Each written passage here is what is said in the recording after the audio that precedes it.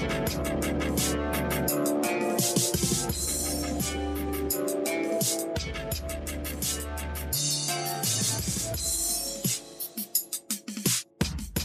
guys, Adam with Clifton Door here with the E2E team here, and Madison will show us a quick tip and trick in regards to taking some natural fiber that you made, using it to construct a cord for your bow drill. So Madison, take it away. In this case, what I wanted to share with you is, you know, when you're in the field, you don't always have, you know, the best of every world, especially if you're in a real, what you call, and I don't like to refer to myself as a survival instructor. I'm really not. I'm a wilderness fieldcraft instructor. That's what I teach. And I go at that point of view. Now, within the skills that I teach, out of a survival situation, you could use many of the skills. But I don't come to you from the point of view of survival. I don't like to think in terms of survival because it's a connotation of desperateness, and I don't want any of my students that have ever come to me to be in the field and feel desperate. I don't want them to, if they're in what you call, you know, quote-unquote survival situation, it sounds like you're in a desperate situation. I really don't want any of my students to be that. We don't want to survive in the woods. We want to thrive in the woods. We want to thrive. You know, you think about the North American Indians. Were they surviving? No. Their refrigerator was right out their teepee tent door. And, you know, those things like that are things we got to consider. And so let's have fun with this thing, and don't think of living off the land as survival, but think about it as something that's a lot of fun, a great challenge, and super rewarding. Okay, today I want to share with you how to make and attach a natural fiber. This is in lieu of 550 cord or synthetic fiber to a bow to make a bow and drill kit for a friction fire. In this case, we're using tulip poplar, of which I'm up here. We have a little tulip poplar in northwest Florida, but here these guys are absolutely inundated with tulip poplar. So this is the go-to plant fiber here in North Carolina. So anyway, not only is this tulip poplar great for plant fiber, it's also great for your friction fire kits, whether it be hand drill, bow drill, fire saw, or whatever technique you're using. In this case, I'm going to show you how to attach a natural fiber to a bow for a friction fire without synthetic fiber. Okay, the first thing I want to do is get a bow. I guess that's, what, 2 feet long? You got a nice belly in it. It's got a natural curve in it. This is a green stick. It's thick enough to where it's not going to flex a lot, so I don't want flex. So what I want to do is take right here in the start, if I can get this split off. Okay, see what I've done here? I've got it split. See it? I'm right down in the middle. I'll split it just a little bit. I don't want to go too deep, but I want to go deep enough to where I'm starting. Now I want to go to the other side and get dead in the center. Take the point of my knife, and now you can do this with a big machete too. It's probably bring house go. Okay. Now I just slightly kank my knife just a little bit, just enough to open that twist. So now I've got a 2-foot belly stick, which would be my bow, and I've got to split it both ends. I'm going to put my knife up. Now, I simply take my plant fiber that I've already got processed, and I want to just take this, just like I showed you on the previous video here. We were showing you how to make a loop for a snare. What I'll do on this is I'll take my knife, I'll stick it down in the lower end, and I'll take this, stick it right here, and I'll twist it just a little bit. Yeah, do me a favor and just take that knife and open it up for me just a little bit. Okay, if the camera's seeing this, I'm just getting this down there. Okay, pull the knife out. Okay, now all I've done is slip the end of the fiber through the end of the stick. Now I want to pull that through a little bit. It's probably not quite enough. Okay, and I want to come around one turn and want to go back through. Let me see my knife there, Bobby. I want to come back through, and I'm going to take the back of my knife and mash that down and then pull this tight. You see, now I've got it looped and pretty tight. Yeah, I'll take this right here. I'm going to part Actually, I guess this will work. So I now have this attached here. I'm going to take this like so, pinch it. I got about a 6-inch running end here, and I'm going to go over the top and under the bottom, figure 8, over the top, under the bottom. Now, one thing that we should add on to this, Madison, is, as you guys can see, this is going to be a hefty cord, because if we put all this time and energy, we got to get a fire going. We don't want a chance of it breaking on us. That's right. It does need to be fairly stout. Now, if you got good plant fiber, now down home in Northwest Florida, I teach this technique with yucca. Go. And the yucca I have down in Northwest Florida, oh my God, it's stuff. It's tensile strength. I'd stack it against just about anything. I'm not sure what it would stack up against this, but I would bet that the yucca is stronger than this poplar. I would bet it is. Now, I've heard that the dog bane is really high in tensile strength, but I would honestly, I'd stack the yucca up against dog bane. Now, I'm not a betting man. I don't gamble, but based on my experience, I'd say the yucca is at least as strong as dog bane, if not stronger. But I can't sit here and say it is or isn't. I don't want to do that, because there might be somebody that knows more about it than I do. Could prove me wrong. Okay, so now what we have looks like a flag, okay? Now, the biggest mistake most people make is they do, now what we have here is Adam's over here making a really nice piece of cordage. And most people would think, okay, this is what I want to use for my bowstring. Yes, sir. Well, the truth is, because you have texture on this cord here, that's going to abrade in friction against your spindle, and it's going to pop just like that. So that's the thing you want to get away from. And the key to this technique is just simply getting this behind you like this, put this in your leg, and twist. See my hand? Now see this hand? Watch this hand.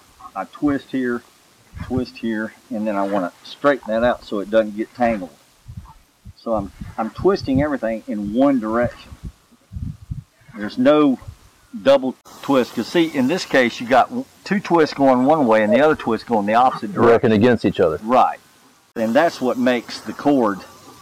But now this is stronger in its position, because you got 2 pieces coming together, twisted together. Whereas in this case, we just got a single piece. But because of the texture of the shaft of the length of this natural fiber is smoother than that.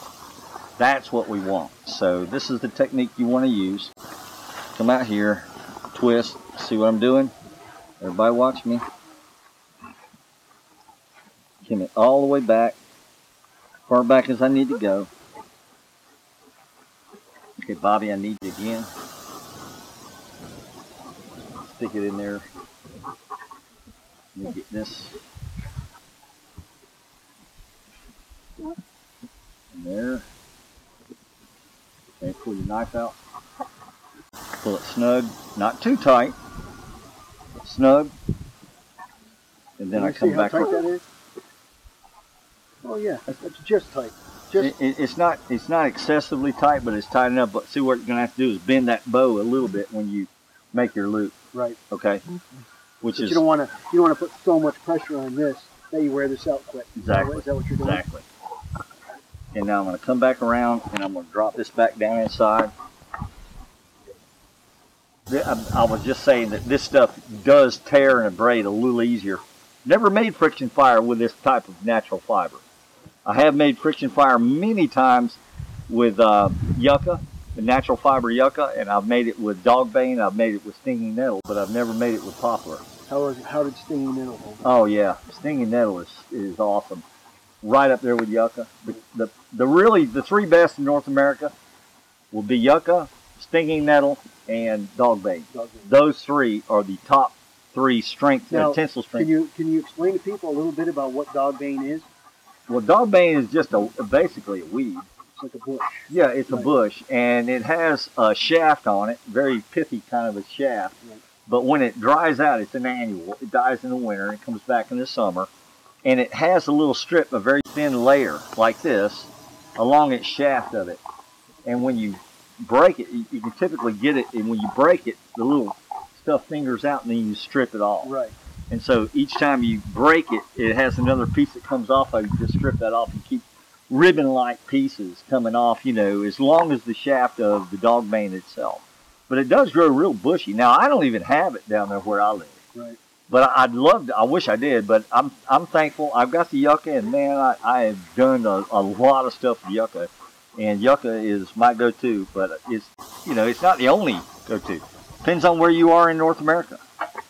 But in my case, it's yucca. For you guys up here, it's obviously tulip poplar, and I think for you, maybe up there, you probably dogbane or stinging nettle or something like that. We have dogbane, stinging nettle. I've also made cordage out of cedar. Yeah. Red and white cedar. Okay. It's not as good, but yeah. Now, can I ask you a question? Please a lot do. of people think that you can actually take cattail leaves and make cordage out of it. What is your take on that? Okay. I know what mine is. The answer to that question is yes, you can make cordage, but how much integrity will that cordage have? Exactly. Little or none. Little or none. Little or none. It will make cordage, but you're not going to be able to do a whole lot with it. Right. I mean, it would be fine for maybe, I don't know what exactly, but you wouldn't want to make it for a trap or a snare or something that you really needed the integrity. Now, see where I'm at here, friends? You that are watching out there, I'm doing the same thing on this top side as I was on the bottom side. I'm just doing my figure 8 wrap. I'm going to come back around. I'm going to make my overhand square knot. I always like to tie square knots. Square knots, by the way, are simply right over left, left over right. Just, if you'll remember that little simple, you'll get a square knot, and they're better than grannies all day long, okay? So if you go left over right on the first turn, go right over left the next time. So either way you go, it's right over left, left over right, and then you got yourself a good square knot. And square knots are always better than grannies. Okay, now what we have here is a string that I believe, and in fact I'm confident, that I could attach a spindle to this, put it on my fireboard, and make myself a friction fire within a few minutes. Right. No problem. And this is in lieu of 550. I mean, obviously you're going to use 550 if you've got it. Most people that learn bow and drill are learning with 550 cord. And that's why. By using what nature provides for you. Mm-hmm. And with just a little bit of ingenuity, a little bit of pre-thought, and some experience and instruction, hey, you can do this stuff, guys. I mean, this is all doable stuff. Yep. And I'd stack no problem on making friction fire with this. It's going to work. Absolutely. Now, I'm not going to be able to make friction fire a dozen times with this, but one time's all I need. Exactly. One time's all I need. And how long did it take you to make it while you were explaining it? Oh, yeah. Hardly no time at all. Yeah, if I wasn't sitting here, teaching this technique, I could have probably done it half the time. But I'd like to share the knowledge with you guys. I hope you've enjoyed this little segment, how to make a natural fiber bowstring when you don't have 550 cord or some other synthetic fibers. And, don't get me wrong, I love 550 cord. I'm an old Navy SEAL myself, and, without 550 cord, we couldn't mount operations. It was this absolute necessity on everything we've ever done, and still is to this day. So I am a 550 cord guy. I love the stuff. I make all kinds of stuff from it all the time, but sometimes you just find yourself without it, and this is a good alternative. Absolutely. And this will make yourself a friction fire when you don't have anything else. And if you don't practice it, yeah, it's like anything else. Try this at home, guys. If you have any problems with these and any other questions that we have that we like to share with you, please give us a call, give us a shout. We're easy to find. It's www.equiptoendure.com. You can find us all on the web, YouTube. We're always available for your questions. We'd love to answer you. We'd love to help you. We'd love to have you come and take some of our courses that we're offering today. Also check out the Facebook page, facebook.com/equiptoendure. We're also on Twitter. Ace, go away. Ace is stealing my rope. And of course, everything from wilderness survival to primitive skills to canine training. We really cover a plethora of different topics, very multifaceted in regards to that. So check out the website again. If you guys have any questions for Madison, you can reach him at Madison@EquipToEndure, Bobby at EquipToEndure, Joe at EquipToEndure, and then Chance. Hey guys, I'm Adam from EquipToEndure. If you guys have any questions or comments, please email us. You guys take care, be safe out there. Remember, if you're not always prepared, you're never prepared.